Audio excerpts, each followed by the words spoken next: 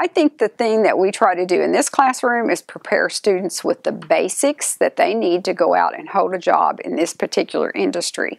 Now, that doesn't necessarily involve just technical skills, but it involves personal skills as well, what we call soft skills. That would be things like making sure that you come to class on time, that you are always exemplifying a professional attitude, that you can communicate well and get along well with your other classmates. So all of that plays into being the type of employee that a particular employer would be looking for. So we hope to prepare you in all those ways.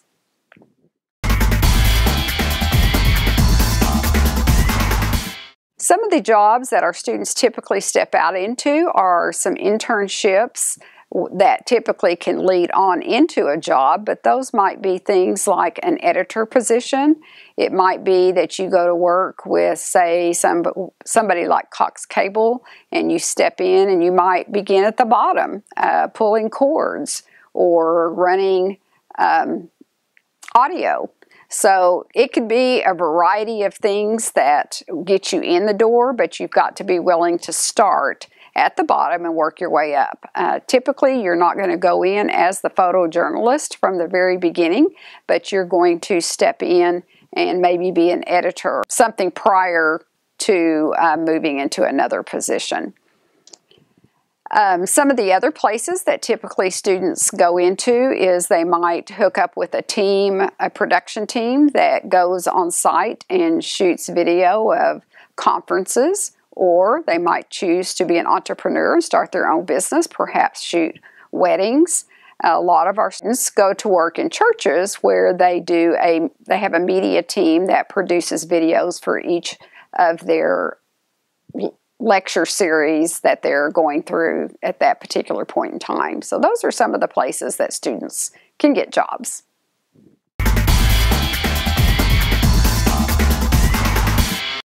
The softwares we use in class, in particular, we always want all of our students armed with Photoshop, and so we would ask that they complete that particular lab and even obtain certification in that. But as far as the programming or the editing side of video, we use Final Cut Pro. We also would welcome the opportunity for students to take advantage of working in Adobe Premiere.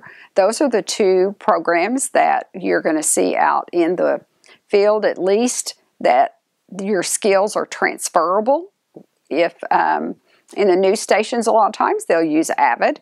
We do not have that program here, but again, the skills are very transferable that you learn in Final Cut or Adobe Premiere. So that's the editing pieces we use. We also like our video students to learn After Effects and also motion, because adding the animations to your video is a very important part of putting together an interesting piece.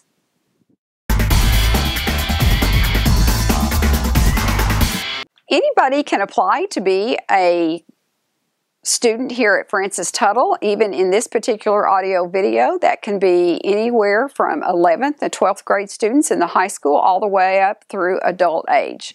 So this program is open to anybody that has an interest in this field and would like to gain more knowledge to go out and venture out into this career field, or again be an entrepreneur and just start your own business.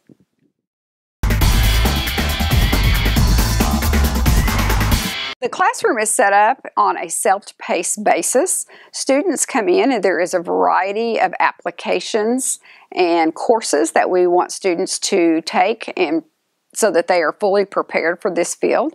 They can work through those basically at their own pace. They are required to accomplish 3 hours of work per day. And sometimes that'll go a little faster, sometimes it'll go a little slower, but generally that's a nice average and students will be able to keep up with that pace. The nice part is they are getting courses that they're interested in that actually feed into this major, and that's the advantage of the career tech system, is you're not necessarily having to go through your math and your English and all the things that you are going through at the college level, but you get to step right into those areas of interest. However, many of our courses do give college credit so that you are obtaining both the career tech credit as well as gaining college hours on your college transcript. So kind of a dual application there.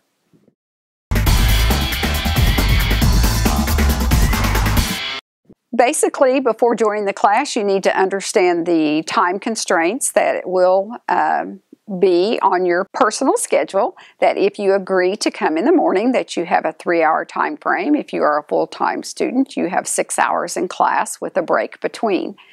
You need to plan on being here on time again, and making sure that your attendance doesn't fall below the probationary level of 90%, which is school policy. One other thing you might be interested in is if there is any cost in providing any of the software or the books that we use in class, or equipment for that matter. But there is no cost to you, the student. We do provide all of that to you, as well as we have a site with some video training that you have access to 24/7, and you have access to your curriculum 24/7 through a learning management software called Blackboard.